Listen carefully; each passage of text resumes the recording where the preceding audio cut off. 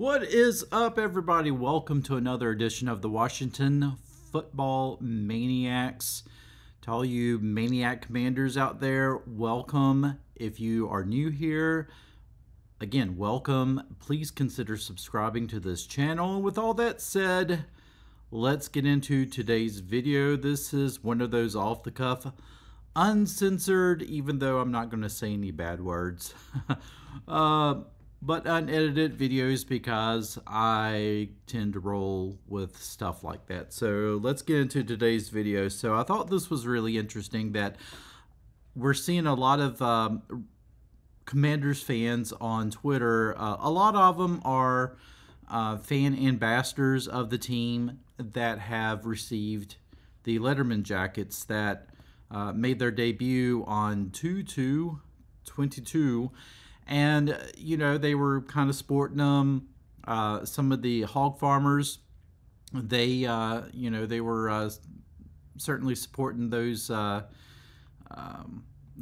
jackets. I think one of them, what's his name, Hog Farmer Keith, as he calls himself on Twitter, was kind of having a little fun with it. And I don't think he meant to rub it in on people, but you know how people are going to be. Some people took it as him being playful. Other people took it as him being just mean and rubbing it in as like, look what I got and you didn't get. And so you had a lot of people who got jealous, very jealous, that it just really looks like random people are receiving these gift packages from the team, and then other people who are like, wait a minute, you know, what about me? I've spent money on this team. I went to games.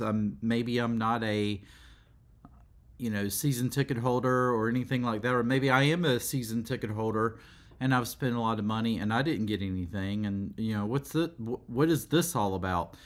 And so it is so funny how there's so much drama that has come from these Letterman jackets. Now, the Letterman jackets are okay.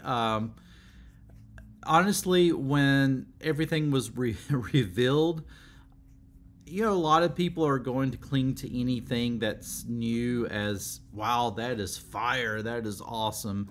And I guess having, for me being married to a graphic designer who scrutinizes every single design with a fine-tooth comb, I've kind of adopted that as well. So I'm starting to look at designs as well as like, I think they could have done this to it. They could have done that to it.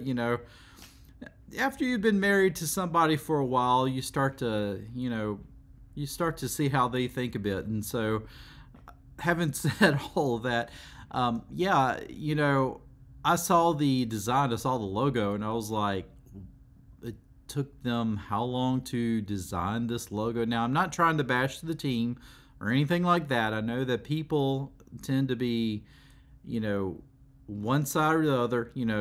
They're polar opposites, so they're either going to extremely love what I say or they're going to extremely take what I say, to way past negative, and, sorry, you have to deal with it, okay? I mean, I'm just being honest. I think they could have done a better job with the logo. Certainly, wow, the sun rays. I'm sure you guys are really going to enjoy this video with the sun shining in. It's making me look like a saint. But yeah, a lot of people are just, with the jacket. A lot of people are like, wait a minute. That jacket's fire. I want that jacket. And then other people are like, that jacket looks so cheap. I mean, me, if I look at that jacket, I see, that is definitely, I can see how the logo works with a Letterman jacket like that, because the logo is, for the most part, honestly, the logo is plain. There wasn't what I consider a lot put into it. And I'm not saying a lot of work.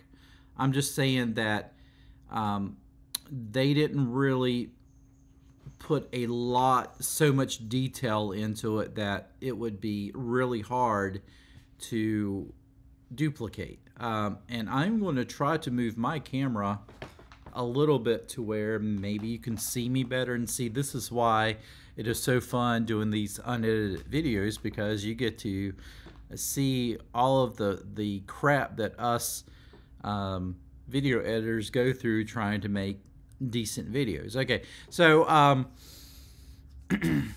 yeah,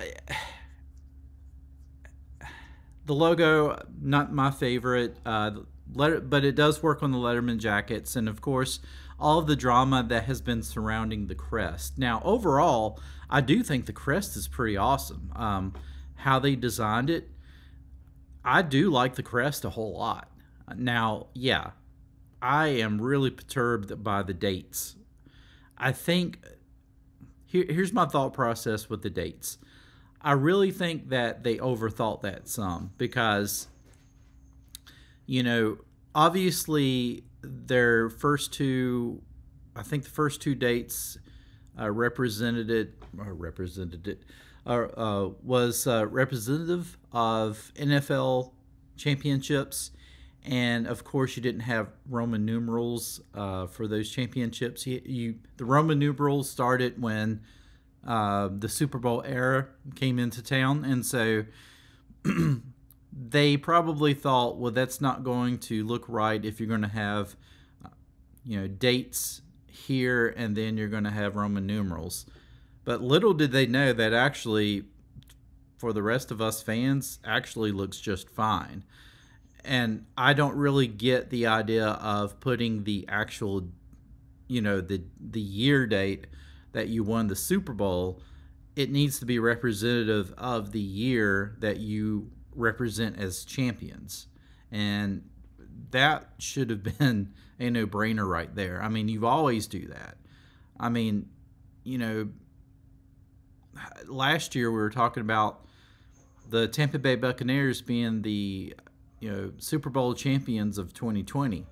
They were not the Super Bowl champions of 2021 because we were playing in that season of 2021. And I just think maybe they overthought it. They were trying to be too cute, and sometimes you can't overthink things. And I just feel like whoever made that decision, I don't know what they were thinking. And it was just a blunder. It really was a blunder. Now, a few people don't mind it. They're like, I'll take it with the wrong dates. I wouldn't. Honestly, I wouldn't, because it's not representative of the years that we are champions. We represent the years we played and won the Super Bowl. Yes, the Super Bowl is technically played the next year, but it's representative of that past season. So again, it was a no-brainer. Why would you put next year's dates on there? So that was my biggest critique of the crest. But other than that, I thought the crest was pretty cool. I mean, overall, Letterman jackets, I've always liked Letterman jackets.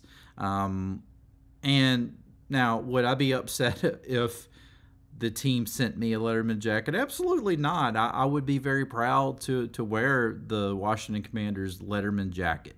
I mean, I like them. I don't think they're trash. I know a lot of people who are jealous because they didn't get one, or saying, oh, those things are trash.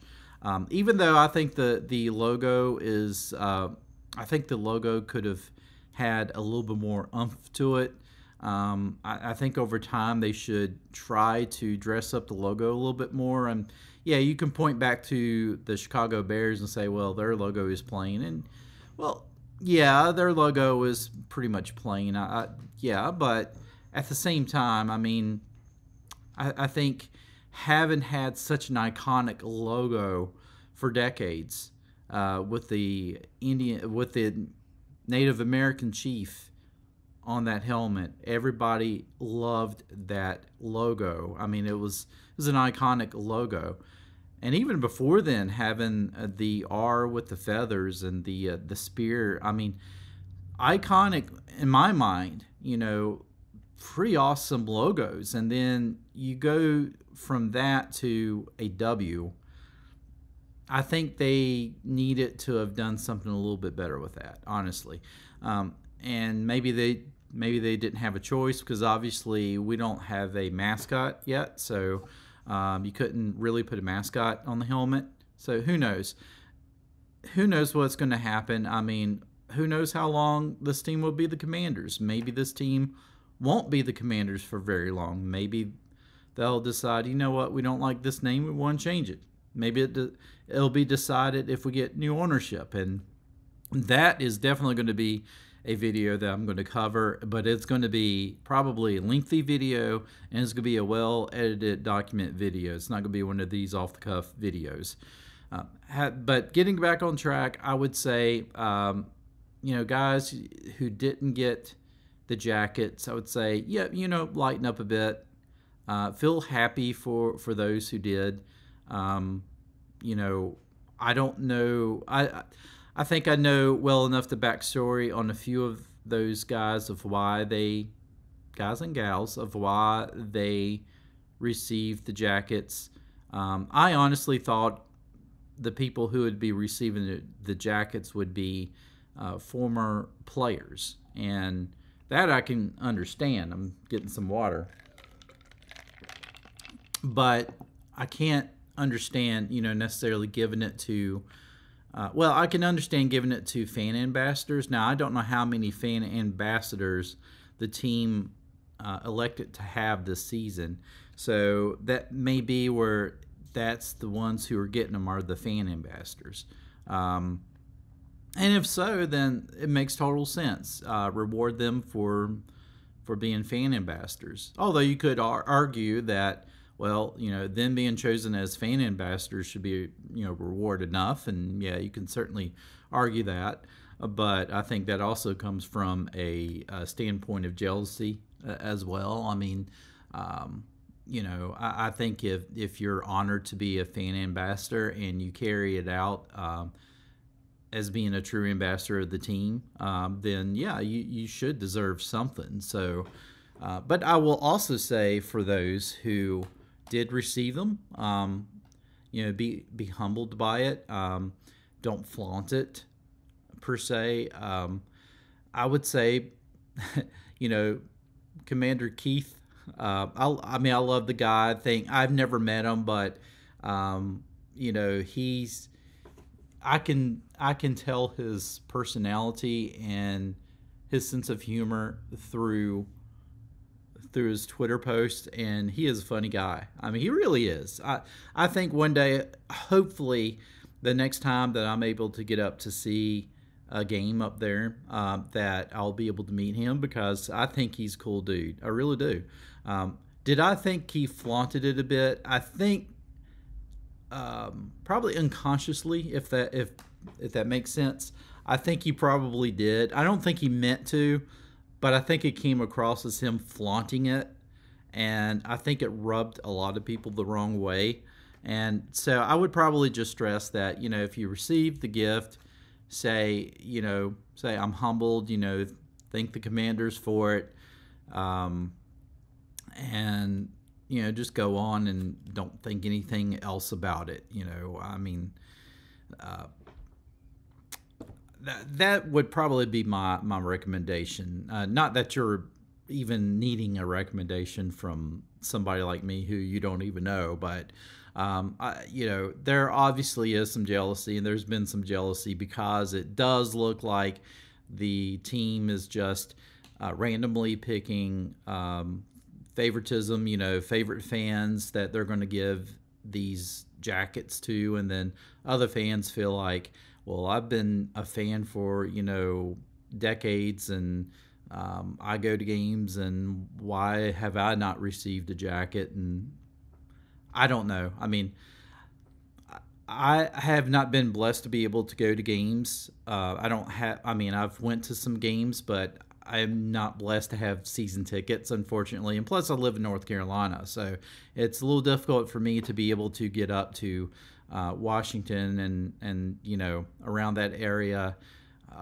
on a consistent basis. It's just it's very expensive for me and my family, and it's not doable. But having said that, I have been a a fan for 40 years. I mean, you date back to 1981 was the year that I basically became a Redskins fan, and that was before they won the Super Bowl. So it wasn't because, wow, I'm picking the Super Bowl team. I actually started rooting for them the year they started off 0-5. So, and I was 6 years old at that point, little 6 years old, and got into football at such a young age. And so, yeah, I mean, I've been a fan all of my life, and I would think, certainly if you had followed me throughout my life, you would definitely see how much this team has meant to me. I mean, I planned events around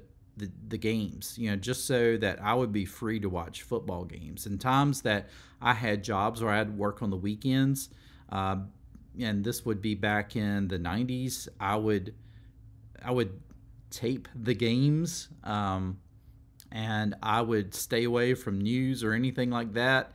I'd go home and I would, watch the game on VCR, and I mean, I had to watch every single game. I would be hard pressed to tell you any games that I have missed. There may have been maybe a handful of games in the last 40 years that I have missed. Even games where they were horrible games on our end. I would still stay up and watch until the final double zeros. So I've been a very hardcore fan of this team, and which is one reason why I created this channel, because this showed love and support of this team, and to just talk about something that I know a lot about, and something that I really love. I will end this video on this though. Talking about coats, I take a lot of pride in this coat. Now, yeah, it's a Washington Redskins, but I talk about, fire. I think this coat is fire. Now, I tried to find it this morning to wear so I could wear it, this video. I couldn't really find it. I think it's still packed up because we had recently moved into a new place temporarily. But I love this jacket. I mean, this jacket, it's comfortable, and it's suede, and it is so awesome. Yes, it's definitely retro, but I love it. And I would take this jacket over the Letterman jacket, honestly. I mean, I love it. It was a gift from my father, I think for Christmas. It was either Christmas or my birthday. And so I will always cherish that jacket. I love it. I will never get rid of it. I mean, I don't care if it looks dated at all. I don't care what people think about the name Redskins or, the logo or anything like that. I love that jacket. I love what it represents. I am proud to wear that jacket in the cold. I mean, that one to me, that trumps the Letterman jackets tenfold, Now, again, like I said, if I got a Letterman jacket, I would be, so privileged and grateful and all that.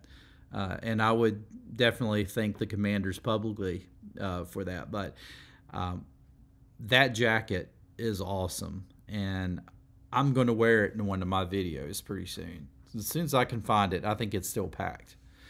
That being said, guys, I have got to get to work, so I hope you guys have a great day.